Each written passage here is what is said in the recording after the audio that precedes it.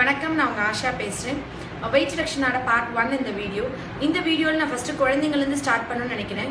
ஜென்ரலாக குழந்தைங்களை என்கிட்ட கிளினிக் கூட்டிகிட்டு வர எல்லாருமே குழந்தை வெயிட் போடணும், குழந்தை வந்துட்டு ரொம்ப ஒல்லியாக இருக்கான், பார்க்குறவங்க எல்லாம் சாப்பாடு கொடுக்குறியா இல்லையான்னு கேட்குறாங்கன்னு சொல்லுவாங்க.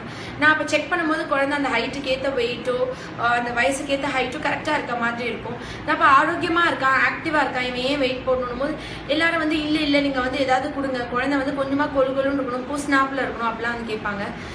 நான் அந்த அம்மாக்கெல்லாம் கேட்பேன், நம்மளை ரொம்ப நாள் கழிச்சு பார்க்குறவங்க என்ன இப்படி மெலிஞ்சிட்டேம்பாங்க, இல்லை என்ன இப்படி வெயிட் போட்டேம்பாங்க, என்ன இப்படி கருத்துட்டேம்பாங்க, என்ன இப்படி கலர் ஆகிட்டேம்பாங்க. யாருமே வயசுக்கேற்ற ஹைட்டுக்கேற்ற வெயிட் நீ ஆரோக்கியமாக இருக்குன்னு கேட்டதே இல்லை.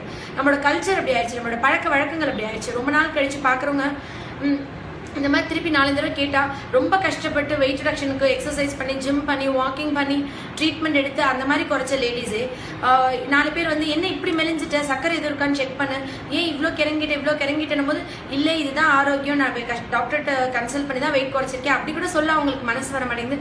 மேடம் எனக்கு பயமா இருக்கு, எனக்கு எல்லாம் டெஸ்ட் பண்ணுங்க, இல்லை வெயிட் போட மருந்து தாங்கம்பாங்க. ஏமா இவ்வளோ சிரமப்பட்டு நீங்கள் இவ்வளோ கஷ்டப்பட்டு 10 கிலோ குறைச்சது ஆரோக்கியமாக இருக்குதான். நீங்கள் உங்களை அப்படி கேட்குறவங்க கிட்ட இல்லை நான் என்னோட ஹெல்த்துக்காண்டி குறைச்சிருக்கேன், இதுதான் என்னோட ஐடியல் வெயிட்னு சொல்லி பழகுங்க அப்படின்பேன். அது கூட அவங்களோட மைண்ட் செட் அந்த மாதிரி ஆயிடுது. ஜென்ரலாக குழந்தைங்களுக்கு என்ன பண்ணுறாங்கன்னா, 1 லிட்டர் தான் நம்மளோட வயிறோட கெப்பாசிட்டினா, நம்ம 1.5 லிட்டர் ஜென்ரலாக நார்மலான ஒரு அடல்ட்டோட ஸ்டொமக் கெப்பாசிட்டின்னு வச்சுக்கோங்களேன். நீங்கள் அதிகமாக சாப்பிட ஒரு பலூன் ஊதுனா எப்படி பெருசாகுது, அதே மாதிரி வயிறு ஒரு எலாஸ்டிக் மாதிரி தான். நீங்கள் சாப்பிட குடல் பெருத்துருச்சா, உனக்கு குடல் சுருங்கிருச்சான்னு கேட்குறோம் இல்லையா, அதே மாதிரி குடல் பெருக்க முடியும். 11 லிட்டர் அளவுக்கு அந்த வயிறு பெருசாக முடியும். அந்த மாதிரி பெருசான அவங்களுக்கு 11 லிட்டர் அளவுக்கு சாப்பிட்டாதான் போதுன்ற திருப்தி ஆகும். நீங்க குழந்தையிலேருந்தே ஓவரா சாப்பாடு கொடுத்து வயிறை குடலை பெருசாக்கிட்டு ஒரு 13 17 வயசுக்குள்ள ஏன் சாப்பிடுற, ஏன் வீட்டுக்குள்ளேயே இருக்க, டிவி முன்னாடியே உட்காந்துருக்க, வெளியே போய் விளையாடு. குழந்தையில வெளியே போகக்கூடாது, மண்ணில் விளையாடக்கூடாது, இன்ஃபெக்ஷன் ஆயிரும், சளி பிடிச்சிரும், காய்ச்சல் வந்துடும், தண்ணியில் விளையாடக்கூடாது, வெயிலில் போய் ஆடாதுன்னு சொல்லி வீட்டுக்குள்ளேயே பொத்தி வைக்கிற ஒரு குழந்தைய திடீர்னு 13 17 வயசு இருக்கு எல்லா பசங்களும் ரோட்ல விளையாடுறாங்க, இவன் மட்டும் விளையாடவே போக மாட்டேங்கிறான், டிவி மேடே உட்காந்துருக்கான், கேம்ஸ் விளையாடிட்டு இருக்கான், எப்ப பார்த்தாலும் விளையாட்டிலே இருக்க மாட்டேங்கிறான், சாப்பிட்டுட்டே இருக்கான். அவங்களுக்கு ஆட்டோமேட்டிக்கா ஒரு தாழ்வு மனப்பான்மை வந்துடும். ரொம்ப குண்டா ரொம்ப அதிகமான பருமன் இருக்க பசங்க 4 பிள்ளைங்க கேலி பண்ணும்போது அப்பா அதை கேஷுவலா எடுத்துட்டாலும் அவங்களோட ஆழ் மனசுல பயங்கரமான ஒரு டிப்ரெஷன், ஒரு இன்ஃபீரியாரிட்டி காம்ப்ளெக்ஸ் இருக்கும். நான் ஜென்ரலா வெயிட் குறைக்கணும்னு வரவங்க கிட்ட முதல்ல நீங்க சந்தோஷமான சூழ்நிலை மன அமைதி இருக்கும் பொழுது வெயிட் குறைங்கன்னு சொல்லுவேன். டிப்ரெஷனோ ஸ்ட்ரெஸ்ஸோ இல்லை 4 பேர் சொல்லிட்டாங்க திட்டாங்க கோவத்துல ஒரு உக்ரத்துல நீங்க செய்யும் போது ஒரு 2-3 நாள்ல அதை நம்ம விட்டுருவோம், அது கண்டினியூஸா கன்சிஸ்டண்டா நம்ம செய்ய மாட்டோம். அப்ப அந்த 1.5 லிட்டர் அளவுக்கு இருக்கிற குழந்தையோட வயிறு நீங்க 11 லிட்டர் அளவுக்கு பெருசாயிட்டா எப்படி அதை சுருக்கிறது, என்ன மாதிரி உணவு முறைகள் கொடுக்கணும், என்ன மாதிரி பழக்க வழக்கங்கள் கொடுக்கணும்ன்றத பத்தி நம்ம ஃபர்தர் வீடியோஸ்ல டிஸ்கஸ் பண்ணுவோம். நான் ரொம்ப முக்கியமா ஒரு மென்ஷன் பண்ணணும் அப்படின்னா சாக்லேட்ஸ்.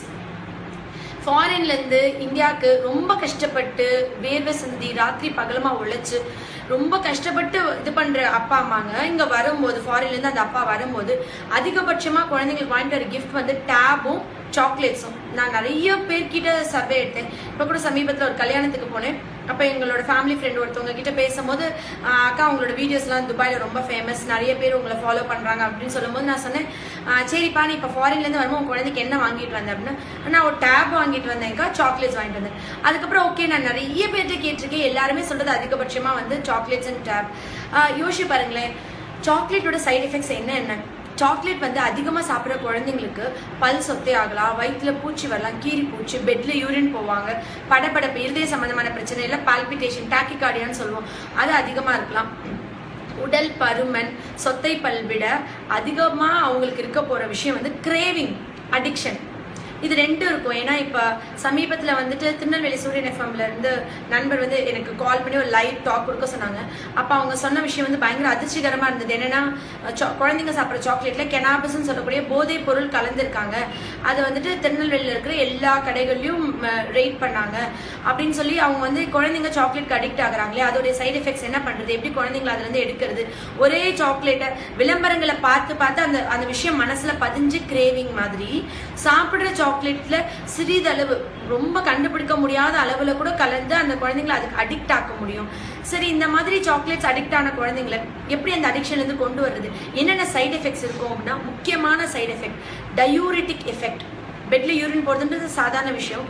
சமீபத்தில் ஒருத்தவங்க எனக்கு கால் பண்ணி கேட்டாங்க, ப்ரீகேஜி படிச்சுட்டு இருந்துச்சு எங்க பாப்பா, ஒரு ஸ்கூல்ல நார்மலா இருந்தா, எல்கேஜி புது ஸ்கூல்ல மாத்திரம் அந்த மேம் வந்து 1 மணி நேரத்துக்கு ஒரு தடவை அவ வந்து யூரின் போறான்னு சொன்னாங்க. நான் அப்போ சொன்னேன், உங்கள் பாப்பாவுக்கு சாக்லேட் கொடுக்குறது நிப்பாட்டுங்க. மேம் யூரின் 1 மணி நேரத்துக்கு உதவ போகிறோன்னா நான் யூரினரி இன்ஃபெக்ஷன் செக் பண்ணணுமா, அவளுக்கு ஸ்கேன் பார்க்கணுமா, அவளோட யூரின் எடுத்து டெஸ்ட் கொடுக்கணுமா, நான் இதெல்லாம் பண்ணாமல் நீங்கள் வந்து பிளட் டெஸ்ட் பண்ணணுமா, இதெல்லாம் சொல்லுங்கள். நீங்கள் வந்துட்டு என்ன வெறும் சாக்லேட் கொடுக்குறது நிப்பாட்டுங்கன்னு சொல்கிறீங்க. நான் சாக்லேட் கொடுக்குறது நிப்பாட்டிட்டு கரெக்டாக 1 வீக் கழிச்சு எனக்கு கால் பண்ணுங்கன்னு. ஒரு 10 டேஸ் கழிச்சு அவங்க கால் பண்ணும்போது, மேம் பாப்பா இப்போ நார்மலாக யூரின் போகிறா. எதை வச்சு மேம் நீங்கள் சொன்னீங்கன்னா, சாக்லேட்ஸ்க்கு டயூரிட்டிக் எஃபெக்ட் இருக்குது. அதாவது யூரின் அதிகமான அளவுக்கு உற்பத்தி பண்ணும் தன்மை உடலுக்கு வந்துடும். டயூரிட்டிக்னா அதிகமான அளவுக்கு யூரின் போறது. சுகர் பேஷண்ட்ஸ், இப்போ சர்க்கரை நோயாளிகள் மாதிரி அதிகமான அளவுக்கு சாக்லேட் சாப்பிட்ற குழந்தைங்களுக்கு சர்க்கரை நோய் வரும் அப்படின்ற ஆராய்ச்சி இல்லாம சாதாரணமா சர்க்கரை நோயாளிகள் மாதிரி அந்த குழந்தைங்க அதிகமான அளவுக்கு யூரின் போக ஆரம்பிப்பாங்க. ஸோ அவங்கள அந்த மாதிரி ஸ்டாப் பண்ண சொன்னேன். இவ்வளோ நம்மளுக்கு தெரியாம அவ்வளோ 1000 சைடு எஃபெக்ட்ஸ் இருக்கு அந்த சாக்லேட்ஸ்ல. சரி, நீங்க வந்து உண்மையாவே அந்த குழந்தை மேல அக்கறை இருக்கு. நான் சொல்றது, இந்த சொந்தக்காரங்க, ஃப்ரெண்ட்ஸ், ரிலேட்டிவ்ஸ் இருக்காங்கல்ல, அவங்க வந்து வீட்டுக்கு வரும்போது சாக்லேட்ஸ் வாங்கிட்டு நம்ம வேணாங்க சாக்லேட் கொடுக்கூடாதுன்னு சொன்னா முதல் சொல்றது, என்ன ஊர்வலத்துல ஏதோ குழந்தை வளர்க்குறியா, இல்ல நீ தான் புதுசா குழந்தை வளர்க்குறியா, ஒரு சாக்லேட் தானே என்ன பண்ண போகுது, என்னைக்கோ ஒரு நாள் தானே கொடு அப்படின்னு சொல்றவங்களுக்கு உண்மையாவே அந்த குழந்தையோட எதிர்காலத்து மேலேயோ இது மேலே அக்கறை இல்லைன்னு சொல்றேன். உண்மையாவே உங்களுக்கு அக்கறை, அன்பு அந்த குழந்தையோட எதிர்காலத்து மேல இது இருக்குன்னா, வீட்டுக்கு போகும்போது நீங்க கொக்கோ அச்சு, எள்ளுருண்டை, தேங்காய் பர்ஃபி, அதுக்கப்புறம் கொய்யாக்காய் பழங்கள் வாங்கிட்டு போங்க. இந்த மாதிரி இயற்கையான தின்பண்டங்கள், இந்த மாதிரி வீட்டில் ஹோம்மேட் ஃபுட்ஸோ இந்த மாதிரி வாங்கிட்டு போய் கொடுத்து அந்த குழந்தைய சாப்பிட வைக்கலாம். இந்த சாக்லேட் அடிக்ஷன்லேருந்து ஒரு குழந்தைய எப்படி நீங்கள் வெளியே கொண்டு வரணுன்றதுக்கு சிம்பிளாக சில ஸ்டெப்ஸ் சொல்லி கொடுத்துறேன். ஒரு குழந்தை சாக்லேட் கேட்கும் போது நீங்கள் ரொம்ப ஸ்வீட் கண்டென்ட் உள்ள ஃப்ரூட்டை ஃபஸ்ட்டு கொடுத்துட்டு, quality is very important than quantity. ஒரு குழந்தைக்கு சாக்லேட் சாப்பிடுற கிரேவிங் எப்போ வரும்னா பசியா இருக்கும்போது. ஸோ பசியா இருக்கும்போது சாப்பாடை தேடாம சாக்லேட் தேடும். அப்போ அந்த குளுக்கோஸ் உடம்புல குறையும் போது, சர்க்கரை அளவு பிரெயின்ல குறையும் போது அந்த கிரேவிங் இருக்கும். அப்போ நீங்க என்ன பண்ணணும்னா, முதல்ல வந்து ஒரு ஃப்ரூட், சுகர் ரிச் ஃப்ரூட், அதாவது ஒரு மாம்பழமோ, ஒரு பப்பாளி பழமோ, இல்லை ஒரு வாழைப்பழமோ, இல்லை ஒரு அன்னாஸ், ஏதோ ஒரு ஃப்ரூட்டை கொடுத்துட்டு அதுக்கப்புறம் ஒரு ஃபுல் சாக்லேட் குழந்தையால சாப்பிட முடியாது. அப்போ அந்த சாக்லேட்டோட ஒரு போர்ஷன், கொஞ்சம் போர்ஷனை கொடுங்க. குழந்தையோட அம்மா அப்பா எல்லாம் சேர்ந்து உட்காந்து சாப்பிட்டு பழகுங்க. கேரட் தோசை, பீட்ரூட் தோசை, நம்ம கிரியேட்டிவா ஏதாவது செஞ்சு கொடுத்து இதை சாப்பிட அப்புறம் சாக்லேட் தரேன்னு சொல்லுங்க. அளவா குறைங்க முதல்ல.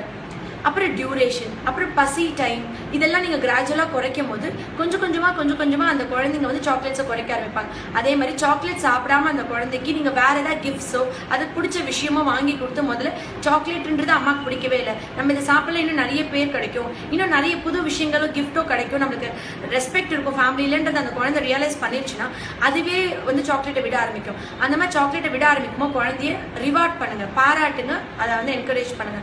இந்த சாக்லேட்ஸ்ன்றது வெயிட் ரிடக்ஷனுக்கான ஒரு மெயினான portion. Chocolates, cakes, bakery ஐட்டம்ஸை first நம்ம கட் பண்ணிட்டு ஹெல்தியான ஃபுட்ஸ்க்கு ஸ்விட்ச் ஓவர் பண்ணணும். நெக்ஸ்ட் வீடியோஸ்ல வந்துட்டு pregnancy and after delivery weight ரிடக்ஷனும், கிட்ஸ்க்கான wait reductions, அப்புறம் டயட், ஹெல்த் மேனேஜ்மெண்ட்ஸ் பத்தி அடுத்தடுத்த வாரங்களில் நம்ம கண்டினியூஸாக பார்ப்போம். நன்றி.